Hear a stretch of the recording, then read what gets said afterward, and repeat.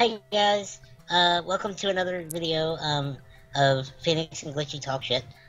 This is actually part 2 or episode 2 of our Phoenix and Glitchy's Gaming Corner series. Yes. And this is also kind of a confessional video too, I gotta admit. So today's topic is... Joker from the Mass Effect series. So, Joker kind of gets a little bit of the shaft from a lot of fans, because I don't see why. He's amazing. Well, he's a relatively minor character. A lot of people don't actually take time to kind of get to know him, do any of his dialogue, because a lot of people are more concerned with the romance options and their other party members and the people that, that they actually interact with when they're outside of Normandy. But there's at least a couple of tidbits of information that I think you guys should actually know that kind of relate to real world things, and it's one of the reasons why I love BioWare so much. So before I go into that, I'm just going to kind of give you guys a little bit of an overview about something important. In case you guys didn't already know, I'm disabled. I have what is known as osteogenesis imperfecta. I will spell it in an annotation so you guys know how to, spell it in case you want to look it up. Yep. And it's basically, in layman's terms, brittle bone disease. Now, fans of Mass Effect that did take the time to get to know Joker will probably think, is that anything similar to what Joker has? In Mass Effect, Joker has what is known in the game as Verolix syndrome. I'll spell that too.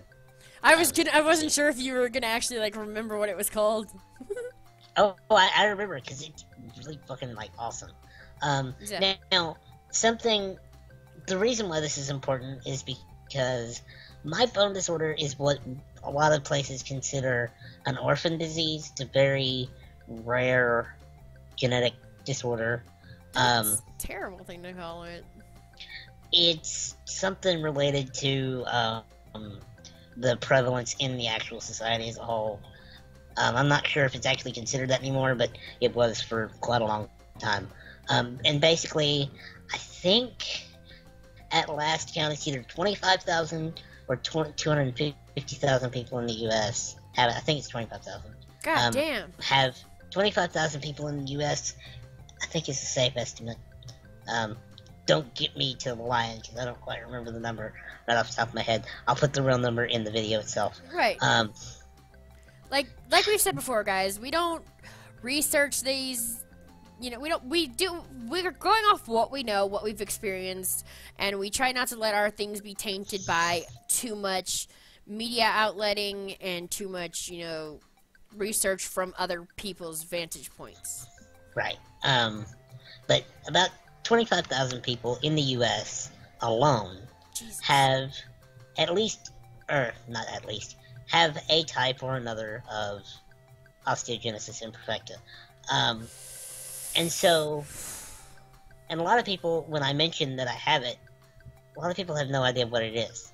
Which is why it's so amazing that BioWare created a character with a disability so similar to my own.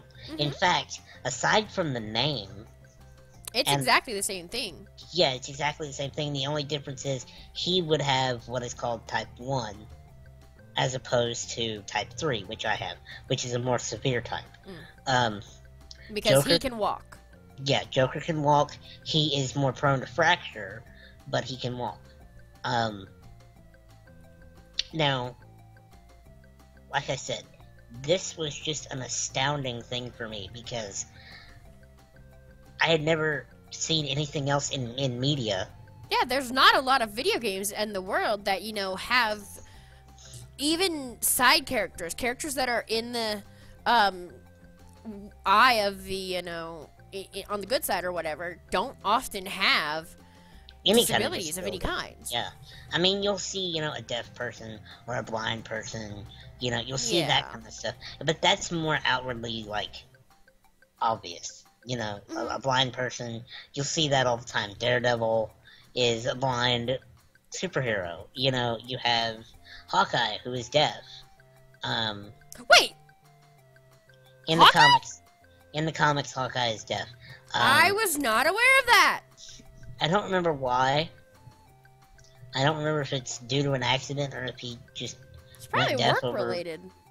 Probably. I don't quite remember. I haven't caught up with all the comic stuff yet. But, right. So to see something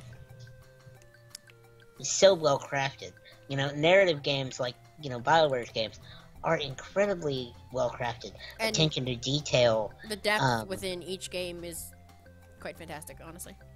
And you see, and it's not just Joker that mentions it. Mm-hmm. Dr. Chakwas, I think is how you say her name.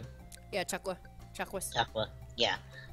She actually is Joker's caretaker on the Normandy. She assists to all of his medical needs. Well, she assists to everyone's medical needs, but specifically she assists his. Right. She is his doctor for the most part. She is familiar with his disorder. And to see that not only have they put this character in there, but they've also gone in such a thorough fashion as to and they don't make him a joke. No, they don't. Contrary to his name, Joker, he's not a punchline. Yeah. He saves Shepard and his crew multiple times. Yeah, he does. And not just with the piloting. There's literally a set of scenes and playing where you actually have to take over as Joker. You become Joker, and you have to go through and save everybody's ass. And I really like the way they went about it. Yeah, and I love the way they went about it because they didn't overplay his personal issues. They made them prevalent. They made them understandable for people. And they made him a fucking adult about it. Yeah, and he and I see things relatively eye to eye. It is what it is. We are who we are. We are the way we are, and it is what it is. Yeah, and you just have to fucking fight through. Right, and unlike some people that I've seen, he embraces it and does what he can in spite of it. Mm-hmm. And I feel the same way. I've seen disabled people with any kind of disability who use it as a crutch, or they drown themselves in their own misery because they think that they're worthless because of it. But it's a part of you. It's not all of you. In some cases, though, some people can't help it. Like me, with my disorders, I can't really help when I spiral into despair. I try not to because I fucking hate it and it's obnoxious and stupid. But sometimes you just can't help it.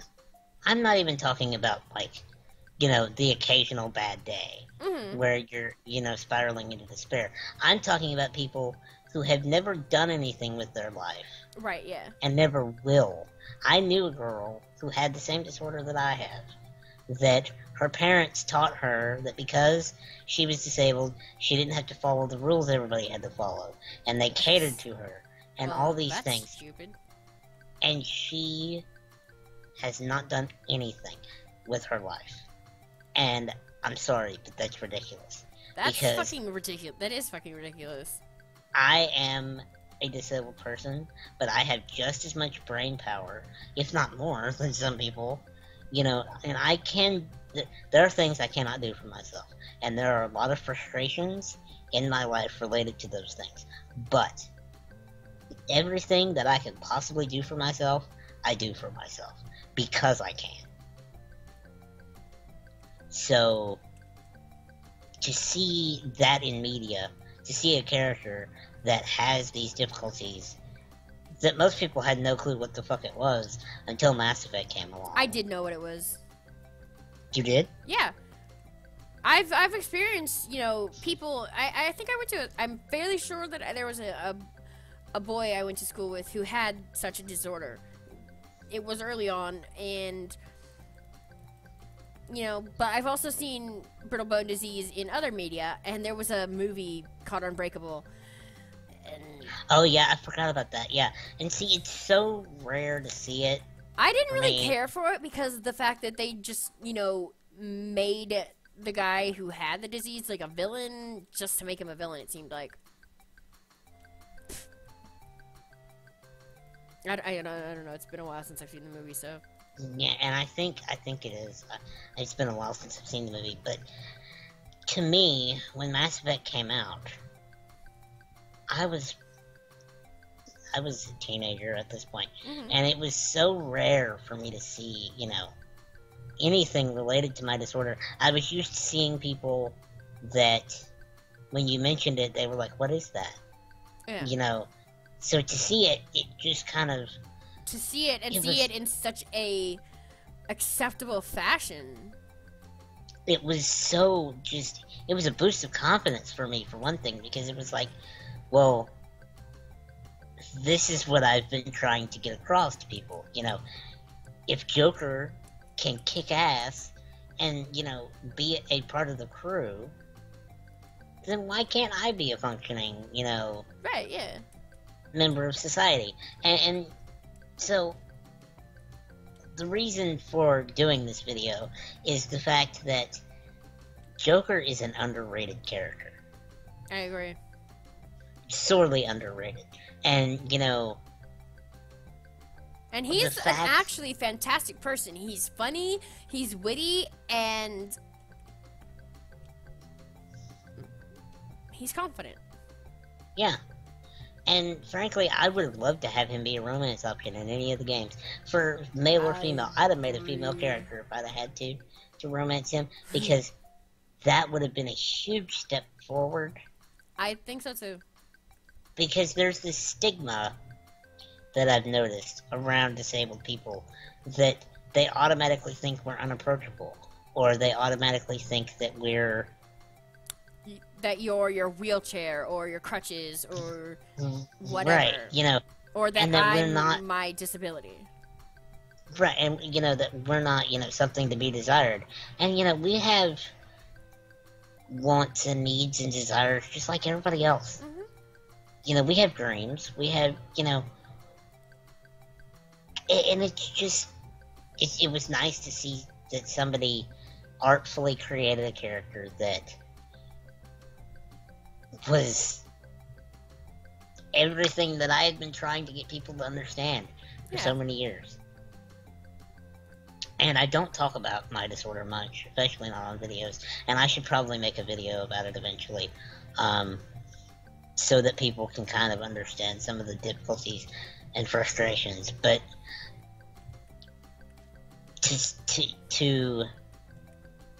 that's why Joker is so important, is because he's a well-made character on his own. He really is, honestly. He's fantastic. And then you add that in, and it's a rare example of a disabled character that actually matters. Yeah, more than just somebody's point. Yeah, exactly. Than just a plot point or somebody's joke or what have you. I think that Joker is definitely one of the more memorable characters from Mass Effect. Definitely. And I'm just going to go out and say that I think Mass Effect Andromeda is going to be worse off for him not being in it, if he's not in it. Which I don't think he will, because I'm sure it's going to be a whole other cast of characters. I've been hearing rumors that it's supposed to be like grandkids or whatever of the original crews. And that's perfectly fine, even if there's no reference. Even if it's just passing reference to him. I wanted to romance Joker. Honestly, I think he would be a fantastic romance option. And casting obviously has to change. Characters change in books and movies and games all the time. But to see one so well done, it's going to be hard to play Mass Effect Andromeda and not think, man, I wish Joker was, piloting the ship again, kind of thing. Yeah, exactly. Things like, damn, I miss that fucker. And who knows, maybe there'll be, like, Edie on the fucking ship. That's a distinct possibility. Because she's an android, so maybe it'll be, like, she gets a phone call from whatever planet they're on, and Joker's like, hey, babe, how are you doing on the ship? Like, because, that would be spoiler, amazing. They do romance in Mass Effect 3, spoiler. Which I honestly think that's something amazing as well. I was kind of curious about that because I'm like, she's a robot. I bet she's awfully heavy. Did she break it? Like, Alex! Something tells me that no, she didn't break him. They probably had I'm different... sure. I just had a mental image of Joker in a sex sling. I'm sure she's hyper aware of, like, the force that she puts behind things. So it's probably one of those things where she's very aware, and I'm sure Dr. Chalk gave her all the, like, medical data and shit. And from what I remember, wasn't oh Jesus, somebody or something was working on a cure in the last game for his disease. Yeah, I think they were. But, and the thing is, that would be a distinct possibility, especially in the futuristic setting that it's in. Mm-hmm. Whereas there's very little awareness of it in our modern day. And we don't really know what causes it, genetically speaking. In my family, it started as a genetic mutation on my grandparents' part, which led to my mother being born with it, and then she passed it on to me because of hereditary genes. So we're not even sure where the hell it came from. We're pretty sure it was just a spontaneous genetic fluke. But they were originally doing research in it, and they're still doing research, but when they outlawed stem cell research back in 2008, or whenever it was Bush was in office. Well, of course it was Bush. Whenever he did the whole no stem cell thing, that kind of eliminated a lot of the outlets for researching it. The UK is actually doing research for it, and actually it's a lot more common, it's a lot more common to see people with it over there, because they have a lot more doctors that are aware of it over there. But, I wouldn't be surprised. It'd be kind of cool to have Joker as a, squad member in Andromeda, and, his disorder has been cured, and now he's, fucking a biotic or some shit. Yeah, definitely. Although give him really the L3 or 5 implants, not the fucking L2s. Are those the ones that gave Kaiden the headaches? Yeah, the L2s. Kaiden had the L2s. Yeah. I'm just gonna say right now, I didn't like Kaiden. I think I've said it before in a video or two, maybe, but I didn't like him. He grew on me when I romanced him. He did not grow on me. I didn't. The problem was the romance system in the Mass Effect games was so fucking convoluted to get Kaiden to be romanceable that it was just obnoxious. I refuse. But also, yeah, I mean. To state that. Side note: I'm lost in Inquisition. Oh god. I can't find what's our time at, by the way? Oh shit, I don't know. Just 19:23. We're almost at 20-minute mark. Okay. So we're good. Well, I've pretty much rambled on about Joker for 20 minutes here. And so, if anybody's wondering, the reason I'm really not talking myself is because this isn't something that I'm fully familiar with, and I don't suffer from it or anything like that. So, because it is something that Alex lives with day to day, or Phoenix, sorry, lives with day to day, he knows more about it than me, obviously. And I'm pretty sure we'll do pretty soon a full-on kind of instructional explanation video, I guess, so you guys can kind of understand, because there's not very many people that even know about it. Mm-hmm. It's not something that people are commonly faced with, and it's a little bit different from what most people are used to. So I'll probably start working on trying to pull some thoughts together and get you guys an actual explanation. So but I will put the name and some resources and stuff in the description and the annotations. That way, if you guys wanted to do some research yourselves, you can. I'm not expecting you guys to. Awareness would be fantastic, because the more awareness, the closer people would be to finding cures and stuff like that. But I'm not gonna expect that of you guys, because it is what it is. But thank you guys for listening to me ramble on about this. It's a very important topic to me. I love Joker to death. I do. And he's amazing. I'll have some more information for you guys in the coming videos. We'll probably do some other stuff first. This is episode 2 of our gaming corner, even though it's sort of a confessional thing too. But anyway, thank you guys for watching. Let us know what you want to see. If you'd just rather not hear me talk about it, let me know. I'm probably going to anyway, but Yeah, because it's our turn, so. Yeah. But subscribe, please. Thank you for watching, and let us know what you want to see. Video. Yeah. Bye. Bye.